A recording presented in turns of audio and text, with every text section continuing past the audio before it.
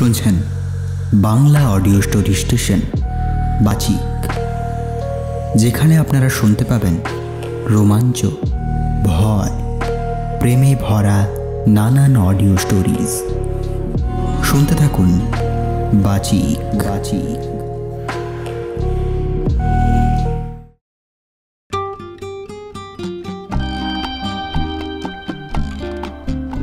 নমস্কার, আজ শুনবেন সিজার বাগচির লেখা ফেক প্রোফাইল। গল্পটি নেওয়া হয়েছে আরও আনন্দ থেকে। গল্প সাজেশন ও নাট্য রূপান্তরে ঝিমি সরকার। গল্প পাঠে দেবাঞ্জন, দেবাদিত্যের ভূমিকায় দেবজ্যোতি, দেবাদিত্যের মায়ের ভূমিকায় সোমা দেবী, সুদর্শনার ভূমিকায় সংযুক্তা, চয়নের ভূমিকায় রি, অন্যান্য চরিত্রে দেবাঞ্জন ও শুভেন্দু। পর্ব পরিচালনা, নির্দেশনা, ধ্বনি পরিকল্পনা, আবহ সঙ্গীত ও স্পেশাল এফেক্টসে দেবাঞ্জন। শুরু হচ্ছে আজকের গল্প ফেক প্রোফাইল। বিশেষ সতর্কবার্তা: গল্পে বর্ণিত সমস্ত দৃশ্য ও চরিত্র কাল্পনিক ও নিছক কাকতালীয়। টিম আমরা সবাই ও বাচিক কোনোভাবেই কোনো প্রকার হিংস্রতার সমর্থন করে না। ধন্যবাদ।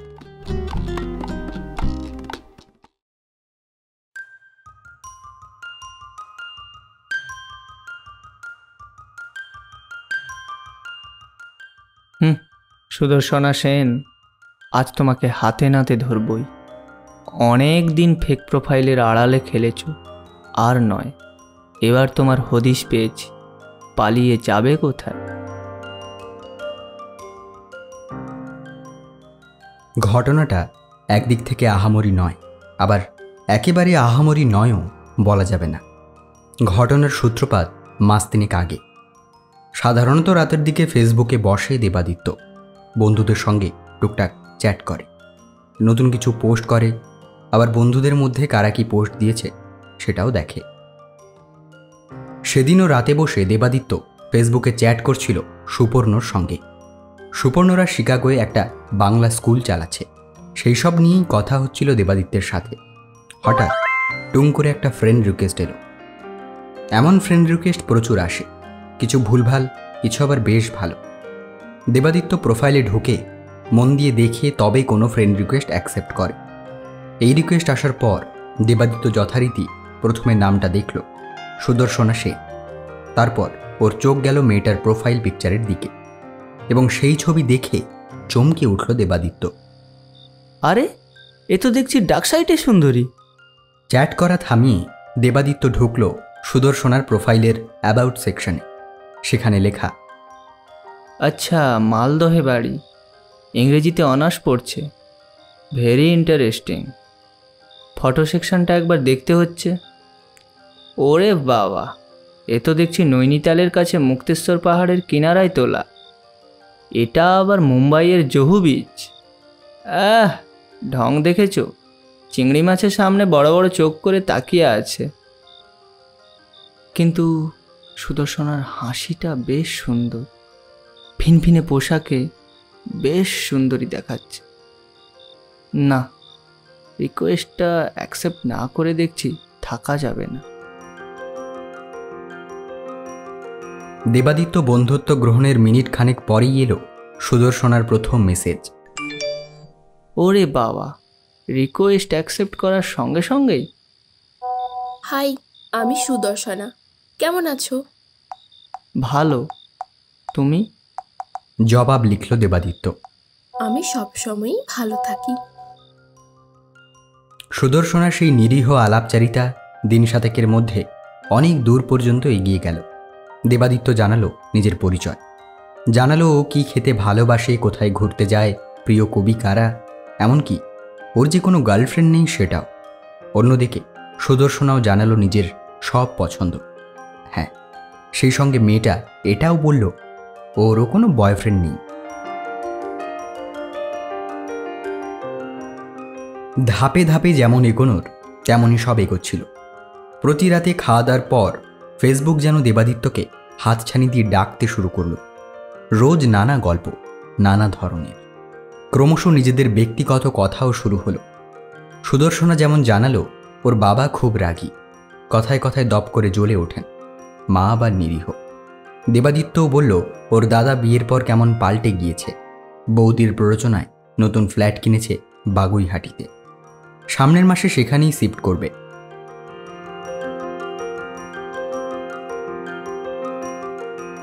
সব ঠিকঠাক চলছিল। গোলমাল শুরু হলো ঠিক 9 দিন আগে। দিনটা ভালো করে মনে আছে দেবাদিত্যের, কারণ সেদিন মালদহ থেকে ছোট মেসমশাই এসেছিলেন। সারা সন্ধে আড্ডা দেওয়ার পর তিনি খেতে বসে প্রস্তাব দিলেন, দেবু, তা বাবা তোর দিকের চাপ কেমন? জানোই তো পিএইচডি করছি, চাপ তো একটু থাকবেই। ও, তবু তেমন হলে চল 1 সপ্তাহ মালদহ ঘুরে আসবি। আমি তো পরশু যাব, যাবি আমার সঙ্গে? ওখানে আদিনা মসজিদ, ফিরোজ মিনার থেকে শুরু করে অনেক কিছু দেখার। ওর বাবাকে তো এতদিন ধরে বললাম, যাবো যাবো করে যাচ্ছে না। তুই বরং চল, বুঝলি? চল। আচ্ছা, মালদহ গেলে তো সুদর্শনার সঙ্গে দেখা করার একটা সুযোগ পাওয়া যাবে। এ তো দেখছি মেঘনা চাইতেই চল। কি দেবু যাবে মালদহ? যাকে আমি রবিবার বাজারে পাঠাতে পারি না সে যাবে অদ্দূর। ছেলেটা দিন দিন কুঁড়ে হয়ে যাচ্ছে।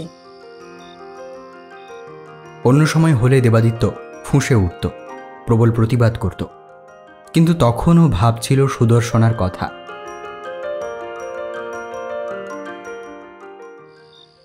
তোমরা মালদহের কোথায় থাকো? পিরোজপুর। সেখান থেকে সিঙ্গাতলা কত দূর? খানিকটা। কেন? আমি সামনের সপ্তাহে যাচ্ছি, তখন দেখা করব তোমার সঙ্গে। মালদহে আসছো? কোনো কাজে? না না, কাজে নয়, সিঙ্গাতলায় আমার মাসির বাড়ি, ঘুরতেই যাব। সুদর্শনা যেন একটু হোঁচট খেল। দেবাদিত্য অস্থিরভাবে লিখল, কি হলো? মন খারাপ। কেন? তুমি এমন সময় আসছো যখন আমি থাকবো না। কোথায় যাবে? শিলিগুড়ি।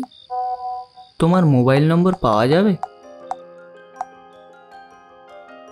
অনেকদিনও ভেবেছে সুদর্শনার কাছে মোবাইল নম্বর চাইবে। প্রতিদিন যখন এত কথা হচ্ছে তখন মোবাইল নম্বর চাওয়া তো অপরাধ নয়, তবু চাইতে পারেনি। কোথায় যেন আটকেছে। মালদহ প্রসঙ্গে ও সেই নম্বর চেয়ে বসল, কিন্তু সুদর্শনার সেই প্রসঙ্গ এড়িয়ে গেল। এবার খটকা লাগলো দেবাদিত্যের। আচ্ছা, এটা কোনো ফেক প্রোফাইল নয় তো? হয়তো সুদর্শনার নাম দিয়ে কোনো ছেলে কাণ্ডটা করছে। হয়তো আমার হামলে পড়া দেখে ওপাশে বসে খিকখিক করে হাসছে। দেবাদিত্য এসব ভাবতে ভাবতে আরও এক ধাপ এগিয়ে লিখল, তবু পিরোজপুর গেলে তোমার বাড়ি চিনে আসা যাবে। ওপাশে সুদর্শনা চুপ, কোনো জবাব নেই। দেবাদিত্যের রোগ চেপে গেল। ও আবার লিখল, কিছু বলছো না কেন? অনেকক্ষণ কোনো উত্তর এলো না। দেবাদিত্য যখন প্রায় হাল ছেড়ে দিয়েছে তখন সুদর্শনার কথা ভেসে উঠল স্ক্রিনে।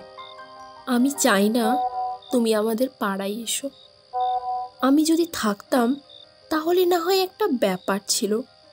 আমি থাকবো না, তুমি একা একা আসবে, এসে নিশ্চয়ই আমার খোঁজ করবে। মালদহ তো আর কলকাতা শহর নয়, আমাদের অনেক দিক বাঁচিয়ে চলতে হয়, এলাকায় ঢিঢি পড়ে যাবে। মালদহ না গেলেও দেবাদিত্য জানে জায়গাটা মোটেও তেমন নয় যেমন সুদর্শনা বলছে। তাই ও ভাবতে থাকলো জবাবে কি লিখবে। এমন সময় সুদর্শনা ফের লিখল, এরপর আমি থাকাকালীন এসো, তখন দেখা হবে, মুখোমুখি কথা হবে। আমারও খুব ইচ্ছে তোমার সঙ্গে মুখোমুখি দেখা করার। এত কথা হয়, মাঝে মাঝে ভাবি তোমার সঙ্গে আমার মনের এত মিল। তুমি এমন মজার মজার কথা লেখো, সামনাসামনি না জানি তুমি কত ইন্টারেস্টিং হবে। আপাতভাবে কোনো গোলমাল নেই, তবু দেবাদিত্য গোলমালের গন্ধ পেল। ছোট মেসেমশাইয়ের সঙ্গে মালদহ গেলে হয়, তখন না হয় সুদর্শনাকে না জানিয়ে ঘুরে আসা যাবে ফিরোজপুরে। ছোট মাসির ছেলে কুট্টি তো এখন ফার্স্ট ইয়ার, ওকে বললে নিশ্চয়ই সুদর্শনার খোঁজ জোগাড় করে দেবে। অবশ্য তার জন্য মালদহে যাওয়ার কি দরকার, এখনই তো কুট্টিকে ফোন করে সবটা জানালে হয়, কাল সকাল বা দুপুরের মধ্যে খবর চলে আসবে। কিন্তু সমস্যা একটা জায়গায়, যদি দেখা যায় আমার আশঙ্কা সত্যি, কুট্টি গিয়ে জানতে পারলো ওখানে সুদর্শনা নামে কোনো মেয়ে থাকেই না, তখন আবার আমাকে নিয়ে হাসাহাসি শুরু না হয়। অবশ্য কুট্টি হয়তো আমার সামনে হাসবে না, তবে আড়ালে তো হাসতেই পারে। হয়তো ছোটো মাসি কিংবা মেসোমশাইকেও জানাবে। ছোটো মেসোমশাই হাসতে হাসতে বলবেন, ও পাহা, সেই জন্য দেবু একেবারে মালদহ আসতে রাজি হচ্ছিল। সুন্দরীর ছবি দেখে মাথা ঘুরে গিয়েছে ছোকরার। ভাবেনি ওটা জামাই ঠকানো প্রোফাইল। সেই চিন্তা মাথায় আসতেই দেবাদিত্য মালদহ যাওয়ার পরিকল্পনা খারিজ করল, এমনকি কুট্টিকেও কিছু জানালো না। অদ্ভুত ব্যাপার, সেই রাতের পর থেকে সুদর্শনও একেবারে ঠান্ডা। দেবাদিত্য অনেক কথা বললে এক আধটা উত্তর দিচ্ছে। খারাপ লাগছে ওর, এমনটা একেবারেই ভাবেনি, কিন্তু কি করা যাবে, ফেসবুকে এমন অনেক কিছুই হয় অনেকের সঙ্গে। এতদিন এইসব গল্প শুনেছে, এবার প্রমাণ পেল। তবু মন খারাপ কাটল না দেবাদিত্যের। মেসেজ বক্সে লেখা সুদর্শনার পুরনো চ্যাটগুলো মন দিয়ে পড়তে থাকে দেবাদিত্য। মেয়েটা কত খুঁটিনাটি বিবরণ লিখতে পারে, কি চমৎকার মনের কথা লিখতে পারে। সবই কি মিথ্যে? ওপাশে বসে একটা ছেলে এসব লিখে চলেছে। হঠাৎ অন্য চিন্তা মাথায় এলো। ছেলেই যে হবে তার কি মানে? হয়তো কোনো বয়স্ক মহিলা, সেই এটা করছে আড়াল থেকে। অথবা কোনো গৃহবধূ, স্বামীর সঙ্গে বোধহয় সম্পর্কটা ভালো নয়, তাই ফেক প্রোফাইল খুলে এসব কাণ্ড করে চলেছে। কার মনে যে কি আছে ওপর থেকে কি আন্দাজ করা যায়? আচ্ছা, যদি তাই হবে, ওটিটি প্ল্যাটফর্মের এত ওয়েব সিরিজ নিয়ে যেসব গল্পসর্প করেছি সেসব তো বয়স্ক মহিলার পছন্দ করার কথা নয়। এবং সুদর্শনা ওয়েব সিরিজ শুধু দেখেই না, অভিনেতা অভিনেত্রীদের সম্পর্কে এত কিছু জানে যা আমিও জানি না। তাহলে শেষ পর্যন্ত পুরো ব্যাপারটা আর নিজের মধ্যে ও চেপে রাখতে পারল না। বলল ওর কাছের বন্ধু চয়নকে। সেদিন দুজন আড্ডা মারছিল যাদবপুর কফি হাউসে। চয়নকে বলার পিছনে আরও একটা কারণ ছিল। চয়ন খুব টেক স্যাভি, এমন অনেক কিছুও পারে যা দেবাদিত্যের আয়ত্তের বাইরে। চয়ন সব শুনল, বলল, তুই যা বলছিস তাতে মনে হচ্ছে ফেক প্রোফাইল। আচ্ছা ভাই, আড়ালে কে আছে ধরতে পারবি? এক্ষুনি বলা মুশকিল, আগে দেখতে হবে। এখন না, এখন নয়, কাল সন্ধেবেলা আমার বাড়ি চলে আসিস। রাজি হলো দেবাদিত্য। পরদিন সন্ধে সন্ধে বৈষ্ণবঘাটায় চয়নের বাড়িতে চলে গেল। চয়ন তৈরিই ছিল। দেবাদিত্য যেতেই কম্পিউটার অন করে বলল, নে ভাই, তোর ফেসবুক অ্যাকাউন্টটা খোল। দেবাদিত্য 1 2 3 পাসওয়ার্ড এই নে। এবার খুঁটিয়ে খুঁটিয়ে চয়ন দেখতে থাকলো সুদর্শনার প্রোফাইল। দেবাদিত্য বলল, লাভ নেই ভাই, আমি ঘেঁটেছি অনেকবার, তেমন কিছু নেই যা দিয়ে মেয়েটাকে ধরা যায়। চয়ন কোনো জবাব দিল না। অ্যাবাউট মন দিয়ে দেখার পর ও ঢুকলো ফটো গ্যালারিতে। সেখানে প্রচুর ছবি। বাবা, এ তো দেখছি মেয়েদের বিভিন্ন ইস্যু নিয়ে প্রচুর লেখালেখি করে। মেয়েদের অধিকার, শিক্ষা, বঞ্চনা, নির্যাতন, অ্যাসিড হামলা থেকে আবার ধর্ষণ। Very interesting. দেবাদিত্য ছবিগুলো আগেও দেখেছে, সব নয় কিছু কিছু। তবে চয়ন প্রতিটা ছবি খুঁটিয়ে খুঁটিয়ে দেখতে থাকলো, এমনকি নিচের মন্তব্যগুলো। দেবাদিত্যের ক্লান্ত লাগছিল। এখানে আসার পর ঘন্টা দেড়েক পেরিয়ে গিয়েছে। চয়ন দেখেই চলেছে এবং এখনও প্রায় 100 ছবি দেখা বাকি। হঠাৎ চয়ন একটা ছবি দেখিয়ে বলল, দেবু, জায়গাটা চিনতে পারছিস? হাই চেপে দেবাদিত্য তাকালো ছবিটার দিকে। প্রথমে চিনতে পারল না, তারপর চিনতে পারল। বলল, হ্যাঁ হ্যাঁ, এটা তো দক্ষিণেশ্বর মন্দির চত্বর। রাইট, এবার এটা দেখ। দেবাদিত্য ফের দেখল আরেকটা ছবি। শাড়ির দোকানের সামনে সুদর্শনা দাঁড়িয়ে। দোকানের ঠিকানা দেখা যাচ্ছে দক্ষিণেশ্বর। চয়ন বলল, মেয়েটার জামা কাপড় দেখ, আহামরি নয়, তার মানে কাছাকাছিই থাকে। এই চয়ন, একটু বাড়াবাড়ি হয়ে যাচ্ছে না? তুই খুঁটিয়ে দেখিস নি, তাহলে দেখতে পেতিস। যে সমস্ত ছেলেরা ওইসব পোস্টে কমেন্ট করেছে বেশিরভাগ ওই দিককার, দক্ষিণেশ্বর, বালি, সোদপুর। তাদের মধ্যে একজন আবার আমার চেনা। কে রে? আমাদের ফ্রেন্ড সার্কেলের কেউ? আরে সুরজিৎ, আমার গার্লফ্রেন্ড মনীষার বন্ধু, ওদিকেই থাকে। বলিস কি ভাই? দেবাদিত্য সোজা হয়ে বসল। তাহলে একবার সুরজিৎকে ফোন কর না ভাই। আরে না না, অত সহজ নয়। মনীষা একটু কি বলে, সন্দেহবাতিক টাইপ। আমার প্রতি একটা মেয়ে দুর্বল হয়ে পড়েছিল, আমার কোনো দোষ ছিল না। সেই মনীষা জানতে পারার পর হেব্বি হুজ্জুতি করেছিল। দেবাদিত্য কিছু বলল না। ও জানে চয়ন রেখে ঢেকে বলছে। শালা মেয়ে দেখলেই ফ্লার্ট করে, আবার মনীষাকে বলছে সন্দেহবাতিক। ভাই তাহলে? প্রশ্ন করল দেবাদিত্য। চয়ন বলল, আমি সুরজিৎকে বলে হালকা ট্রাই নিতে পারি, তবে বেশি গভীরে ঢুকতে পারবো না, চাপ আছে। ও তাই বলো? দেবাদিত্য বাধ্য হয়ে বলল। চয়ন সুরজিৎকে ফোন করে ফোনটা লাউড স্পিকারে দিল। ওপাশে ফোন ধরতে বলল, হ্যালো সুরজিৎ। হ্যাঁ বল। সুদর্শনা সেন বলে কাউকে চিনিস? চিনি। কেন? ঠিকানাটা আমার লাগতো। সুদর্শনার? তো সুদর্শনাকেও চাই? এই মনীষা জানে? তুই যা ভাবছিস তা নয়। ও তাই বুঝি? তা আমি কি ভাবছি তা তুমি জানলে কি করে চাঁদু? সুদর্শনা কিন্তু... ওরে বাবা, আমার এক বন্ধুর জন্য লাগবে। সেটাও কি মনীষা জানে? তুই ঠিকানাটা দিবি কিনা বল। আহা, দেব না কেন। বালির রবীন্দ্র ভবন চিনিস? তার উল্টো দিকের হলুদ বাড়ি, একটু পুরনো, সেকালের বাড়ি। তবে সুরজিৎকে আর কিছু বলতে না দিয়েই লাইন কাটল চয়ন। দেবাদিত্যকে বলল, দেখলি তো আমার অসুবিধে, বাকিটা তোকে খুঁজে নিতে হবে। আমি আর কিছু করতে পারবো না। সুরজিৎ পাল্টে ফোন করলেও আমি ধরছি না, বিপদ আছে। তুই যাবি তো আমার সঙ্গে? বালি অনেক দূরের রাস্তা, আমি কখনো যাইনি ভাই। পাগল নাকি? খেপেছিস? চয়ন এমনভাবে লাফিয়ে উঠল যেন ঘরে কেউটে সাপ ঢুকেছে। দেবাদিত্য হাঁ করে তাকিয়ে থাকল চয়নের দিকে। ও ভেবে পেল না কার কপাল বেশি খারাপ, মনীষা না চয়নের। দেবাদিত্য বুঝল যা করার ওকেই করতে হবে, চয়নকে পাশে পাওয়া যাবে না।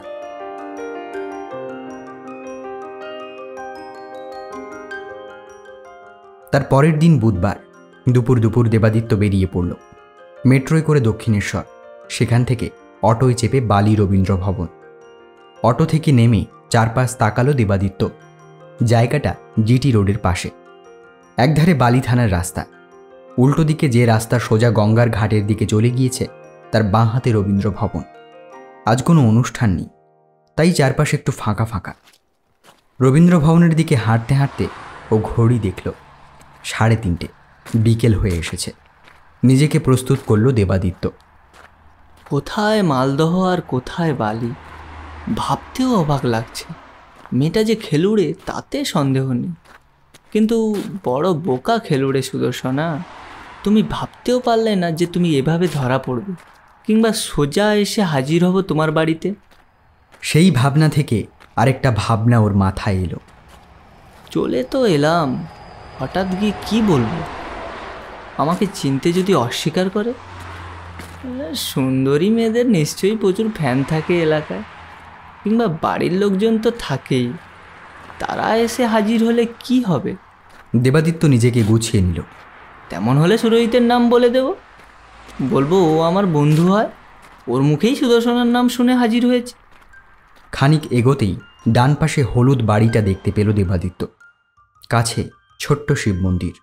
বাড়ির সামনে গিয়ে দেবাদিত্যের মনে হলো, ও বাবা, সুরজিৎ ভুল তো বলেনি, বাড়ি তো বেশ পুরনো। খানিক জায়গায় ভাঙা চোরা নোনা ধরেছে দেখছি। কি অবস্থা বাড়িটার! দেওয়ালের ইট বেরিয়ে, কোনো বারান্দা টারান্দা নেই, শুধু একটা দরজা। ও নিচের কাঠটাও গেছে দেখছি। দরজার মুখোমুখি দাঁড়িয়ে একটু দম নিল দেবাদিত্য, তারপর কড়া নাড়ল। ওপাশ থেকে একটা মেয়ের গলা ভেসে এলো, যাচ্ছি। কে? দেবাদিত্য কোনো জবাব দিল না। ভিতর থেকে আবার হাঁক এলো। কে? দেবাদিত্য কোনো উত্তর না দিয়ে ফের কড়া নাড়ল। দরজার পাল্লা সরে একটা মেয়ে বেরিয়ে এলো। সেই মেয়ের মুখের দিকে তাকিয়ে দেবাদিত্য থমকে গেল। ভয়ে দুপা পিছিয়ে এলো। মেয়েটা ওকে দেখে হকচকিয়ে গিয়েছে। দেবাদিত্যের সারা শরীর শিরশির করে উঠল। এ কি? কে তুমি? আমার মাথাটা যেন কেমন ঘুরছে। এমন বিভৎসতম মুখ কখনো দেখিনি। চোখ নাক কিছুই নিজের জায়গায় নেই। এমন মুখের দিকে আর তাকানো যায় না।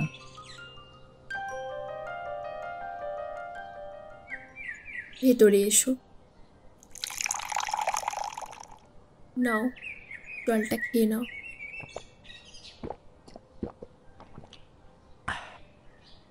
এবার সুদর্শনা জানতে চাইল, ঠিকানা পেলে কোত্থেকে? দেবাদিত্য কিছু বলল না। অবশেষে সুদর্শনাই বলল, বলছি, শোনো।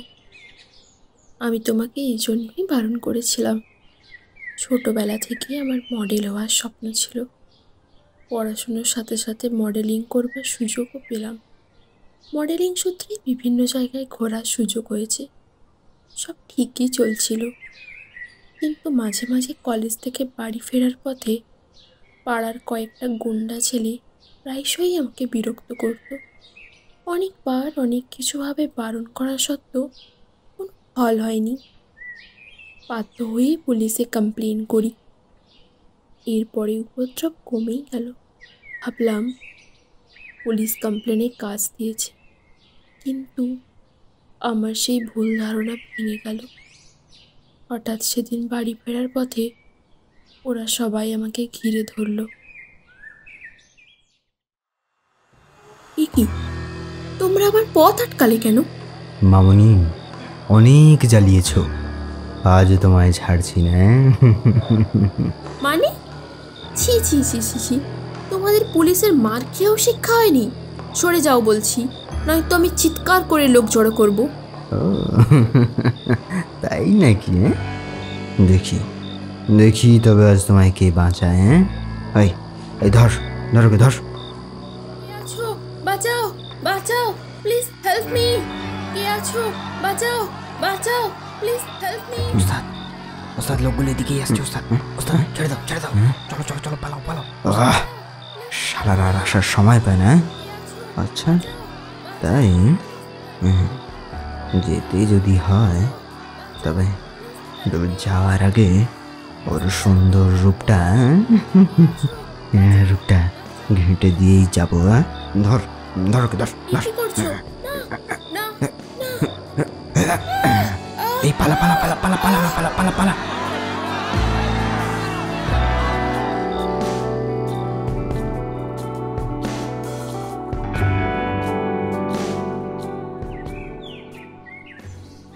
সেদিনের পর থেকে আমার স্বপ্ন, আমার ভালোবাসা ওই অ্যাসিড হামলায় ধুয়ে গেল।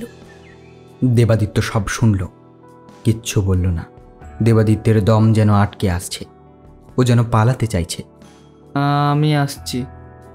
সুদর্শনা আর কিছুই বলল না। দেবাদিত্য চলে যাওয়ার পর শুধু দরজাটা বন্ধ করে দিল।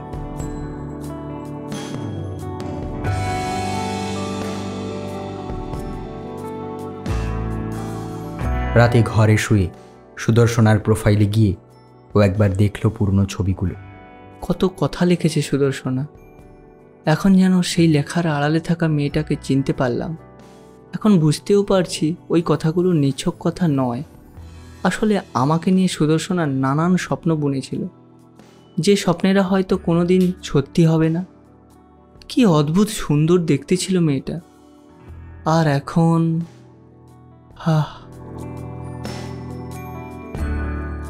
হঠাৎ নিজেকে বড় অপরাধী মনে হলো ওর। যে ছেলেগুলো সুদর্শনার মুখে অ্যাসিড ছুঁড়েছিল, আমি কি তাদের থেকে খুবই আলাদা? যে মেয়ের ছবি দেখে প্রায় পাগল হয়ে ছুটে গিয়েছিলাম বালিতে, সেই মেয়ের রূপ নষ্ট হয়ে যাওয়ায় কেমন পালিয়ে এলাম। এখন একবারও ভাবলাম না এই মেয়ের মেসেঞ্জারের লেখা পড়তে পড়তে কতদিন মনে হয়েছে সুদর্শনার সঙ্গে আমার মনের কত মিল। দেবাদিত্যের মনে পড়ল বিকেলের আলোয় দেখা সেই মুখ।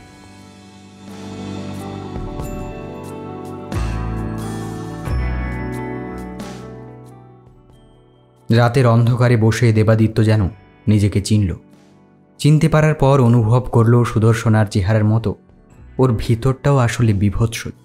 মোবাইল রেখে চুপ করে বসে থাকলো দেবাদিত্য। ভিতরে অদ্ভুত কষ্ট, নিজের আসল চেহারা চিনতে পেরে তাকে সহ্য না করতে পারার কষ্ট, সুদর্শনার জন্য কষ্ট। একসময় দেবাদিত্য আবার মোবাইল হাতে নিল, সুদর্শনার প্রোফাইলে গেল, মেসেজ বক্স খুলল। সেখানে তখন সবুজ আলো জ্বলছে। ধীরে ধীরে ও লিখল, একদিন কি দেখা করা যায়? দেবাদিত্য দেখল সুদর্শনা মেসেজ দেখেছে, কোনো জবাব দিল না, তাই আবার লিখল, আমি ভুল করেছি, সরি, একবার দেখা করবে? সুদর্শনা এবারও নিরুত্তর। দেবাদিত্য আর নতুন কিছু লিখল না, মেসেঞ্জার খুলে বসে থাকল। সুদর্শনাকে যতটুকু চিনেছি তাতে ও রাগ করে থাকলেও রিপ্লাই দেবেই, কারণ সুদর্শনার মতো মেয়েরা মুখ ঢাকতে পারে কিন্তু কখনো পাল্টা অ্যাসিড ছুঁড়ে মারে না।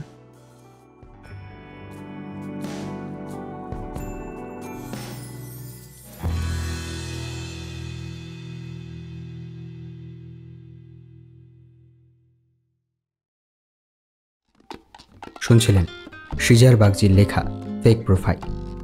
গল্পটি আপনাদের কেমন লাগলো তা অবশ্যই আমাদেরকে কমেন্ট করে জানান। গল্পটি ভালো লাগলে ভিডিওটিতে লাইক করুন এবং আপনার বন্ধু বান্ধব প্রিয়জনের সাথে গল্পটি শেয়ার করুন। আরও এই ধরনের গল্প শুনতে সাবস্ক্রাইব করুন আমাদের ইউটিউব চ্যানেল বাচিক। ধন্যবাদ।